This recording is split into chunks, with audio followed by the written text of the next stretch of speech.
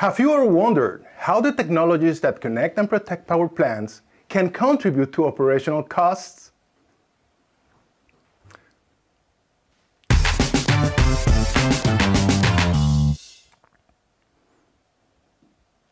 Hello, and a warm welcome to the world of electrification and automation in its Global Summit 2022.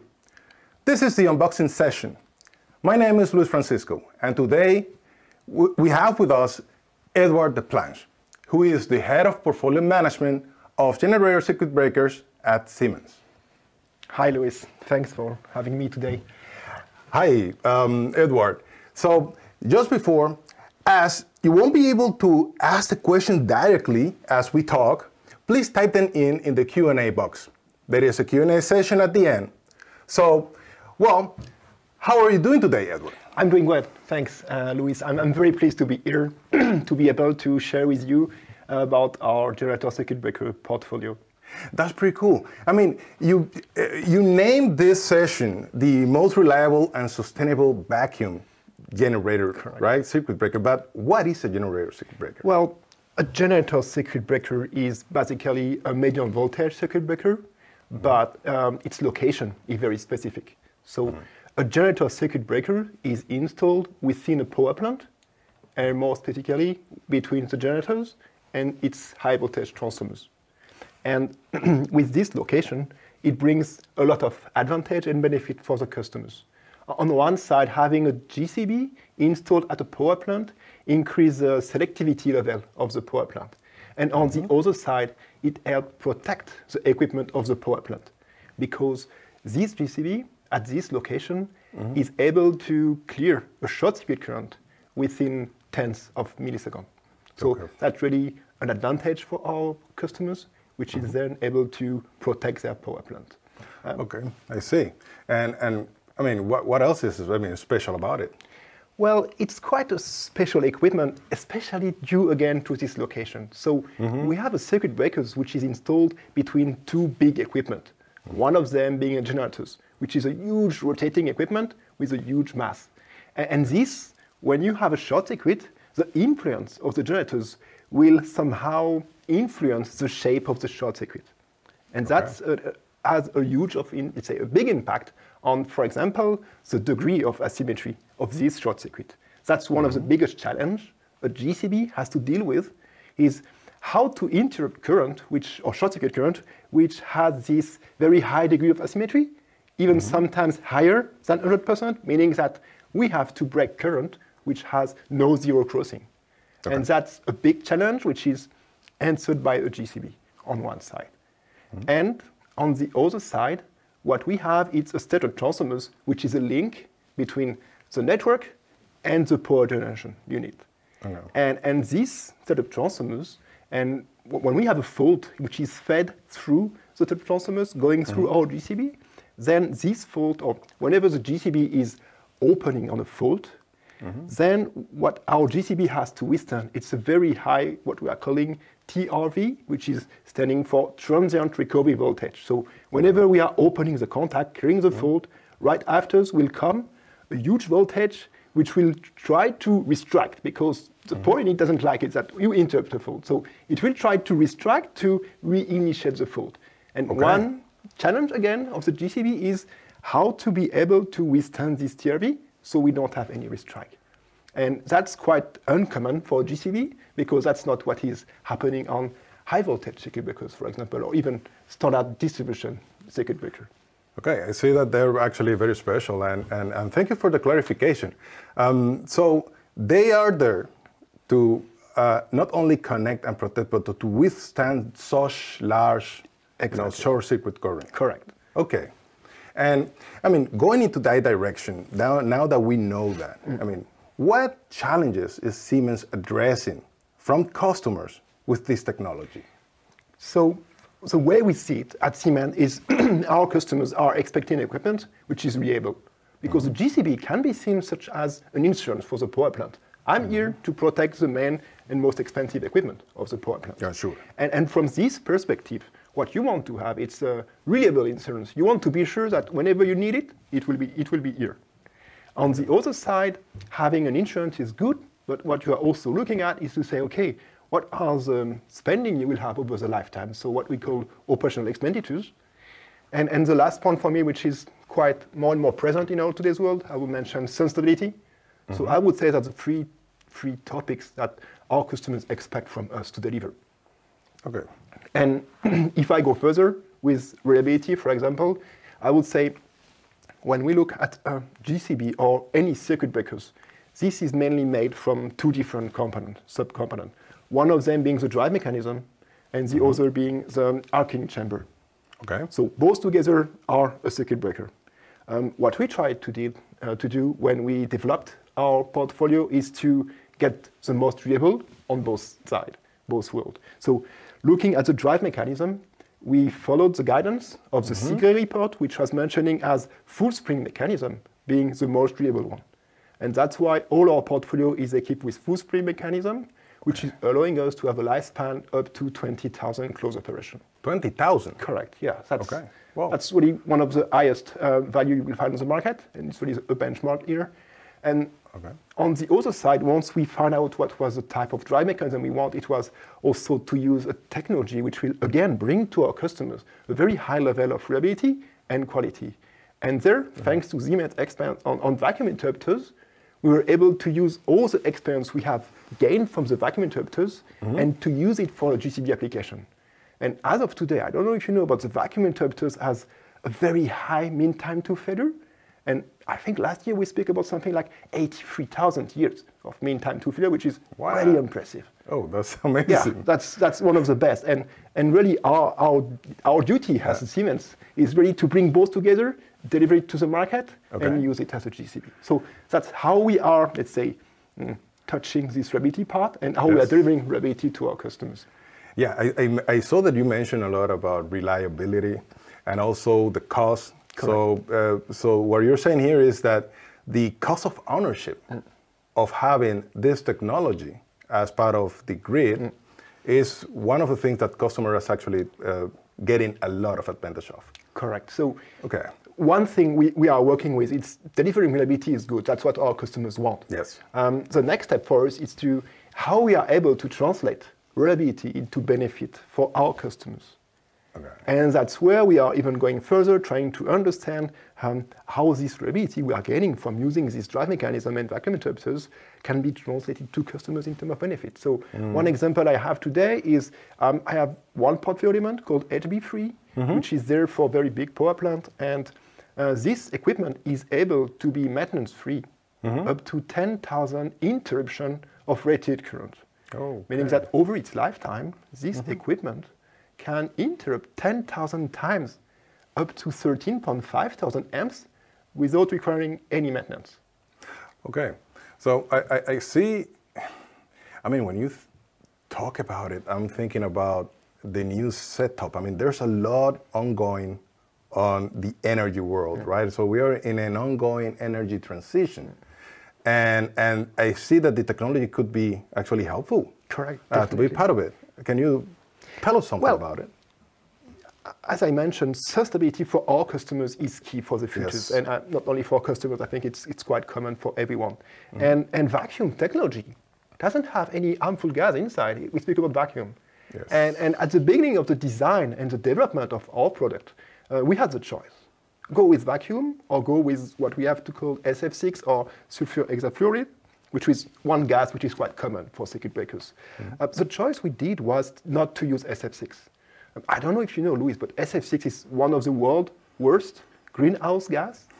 And it has somehow a very bad influence on the atmosphere and everything. I think it has 23,000 times more potent than CO2. And that's one of the main reasons we said we don't want to use it and we want to go with vacuum. And when we look at it from today, it's easy to say, but vacuum brings together with reliability, help us to save our customers up to 75% of their operational expenditures thanks to its maintenance-free approach and is sustainable. So that's a kind of full package we are not able to bring and deliver to our customer. Yeah, that's great. I mean, I really like everything what you say here, and thank you for sharing so much insight on the general circuit breaker world. I would like then also to, I will say, wrap it up, considering that a generator circuit breaker can be used not only in the, I will say, traditional power generation stations, but also on those distributed ones. I mean, is there any final thoughts from your side that you want to share with us? Well, the GCB market, or the power generation market, is moving even more today with the new power generation mix and the introduction of renewable. One aspect I would like to develop very quickly, it's the distributed generation, as you mentioned it. So more and more to improve power plant efficiency, one good way of doing it, it's not only to deliver electricity, but it's also to use the heat which is generated to deliver it to the district. And there, to do this is quite challenging because a power plant is usually located outside of the city. You don't. Exactly. Yeah. and it's difficult to bring the heat and transport it over a long time, along to another place. And that's a new challenge for our customers to say, I want to develop heat and electricity power plant within a city, how to make it. So it always comes with a lot of constraint. First constraint is footprint. It cannot be as big as before. So it's smaller, more compact. The electricity performance also is delivered is not the same. It's also a little bit smaller, more lean. And we, as a GCB suppliers, we have to adjust our portfolio to match this requirement, whether it's in terms of footprint or in terms of electrical performance. So that, I would say, is one of the first approach we have on the generation market. And another one that we see more often today, it's applications which are requiring very high frequency switching operation. And one of the most common we find in this direction is pump storage power plant. Pumps. I don't know if you know about pump storage power plant, Louis, but they are an application which is there to store energy whenever we have an overcapacity, and then to use this stored energy to generate back energy to the network whenever we have a need for it.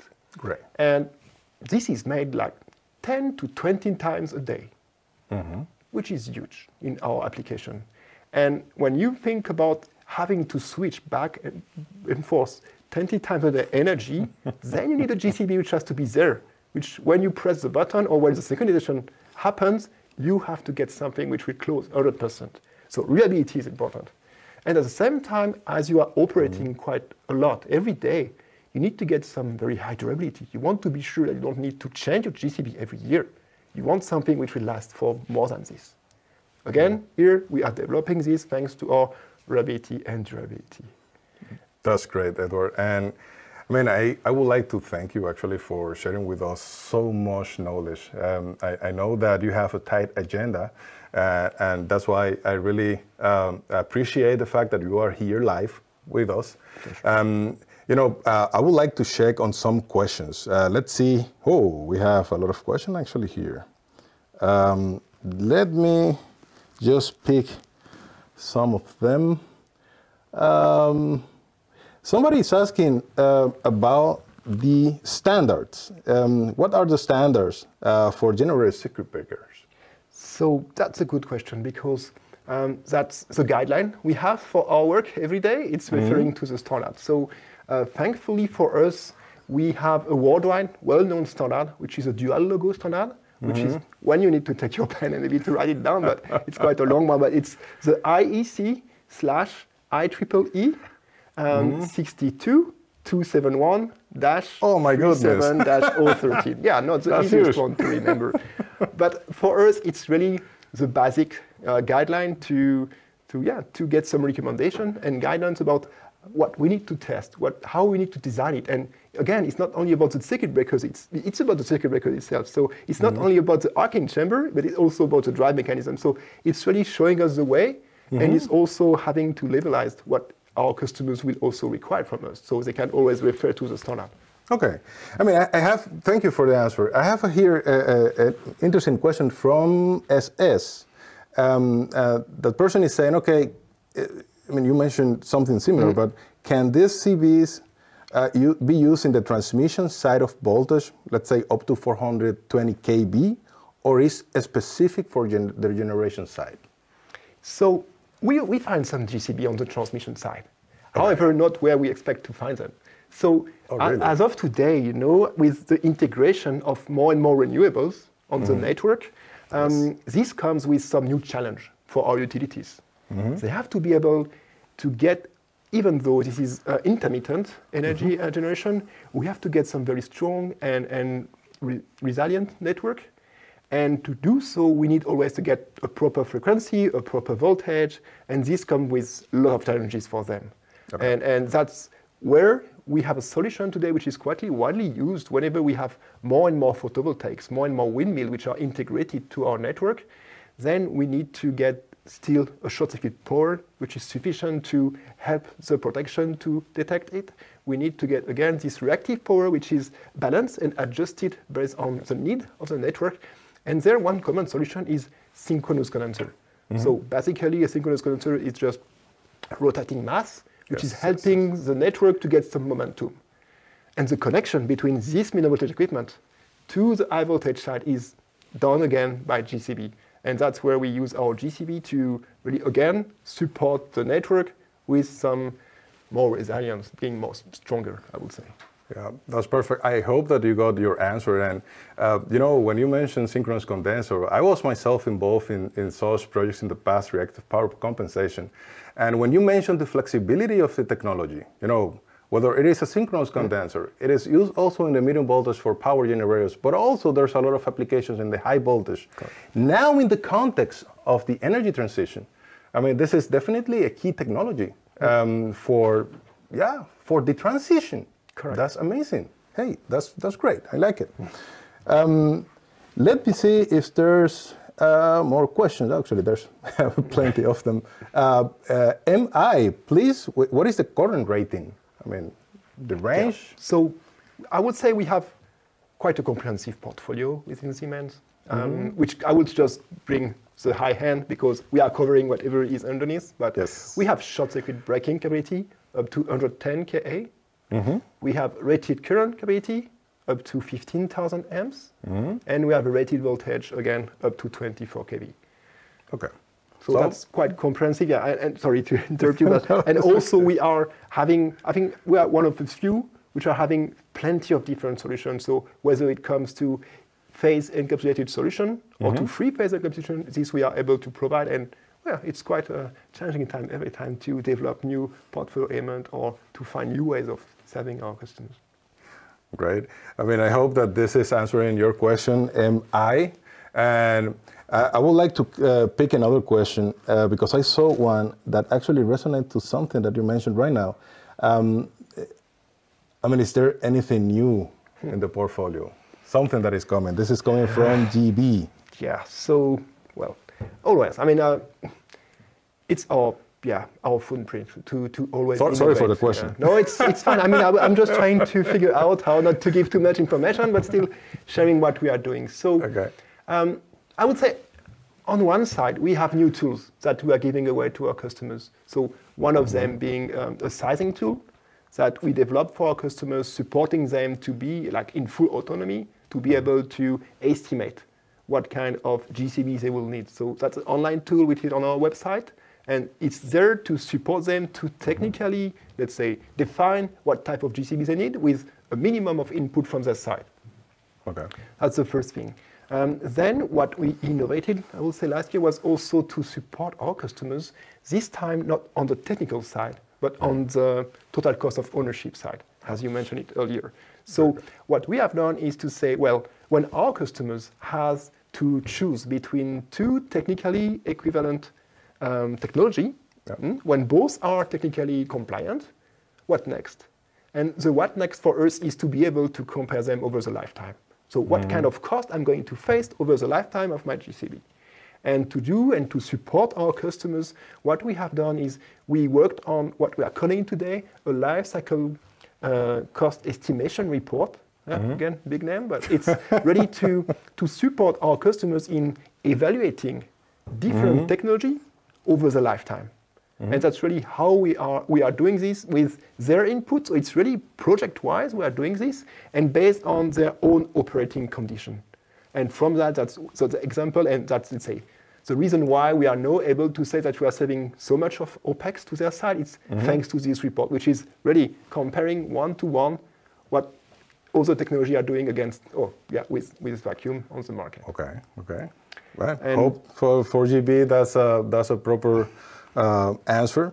And I mean, out of all these questions, I'm taking a last one now.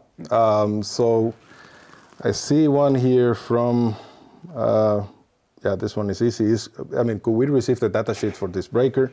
I think that this is MW. MW, this is yours. And then CB is for AC or DC. So as of today, it's mainly for AC. Most of the generators we are delivering this equipment to are made for AC. Okay.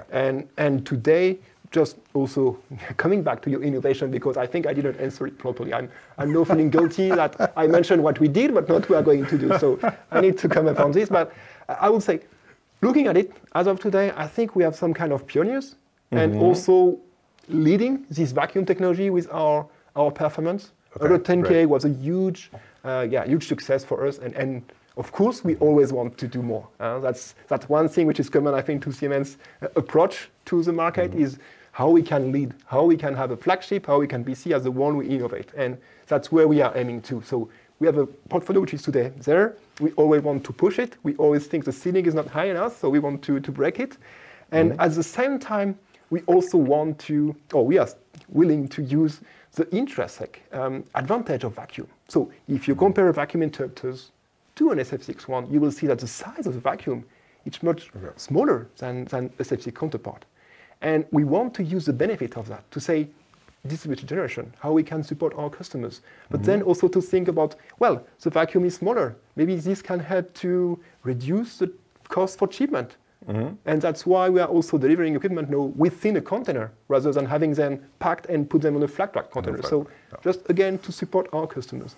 And well, I will finish with one thing, which is again some red line I was discussing with you, which was sensitivity.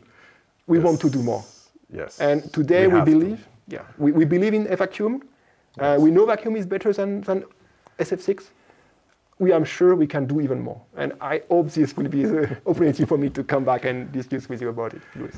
Yeah, I thank you, Edward, and to the audience. Thank you all actually for your questions, and as I said, Edward, thank you actually for bringing all that clarity on these topics. You mentioned something at the end that I also, raised the flag is we need to do more in terms of sustainability.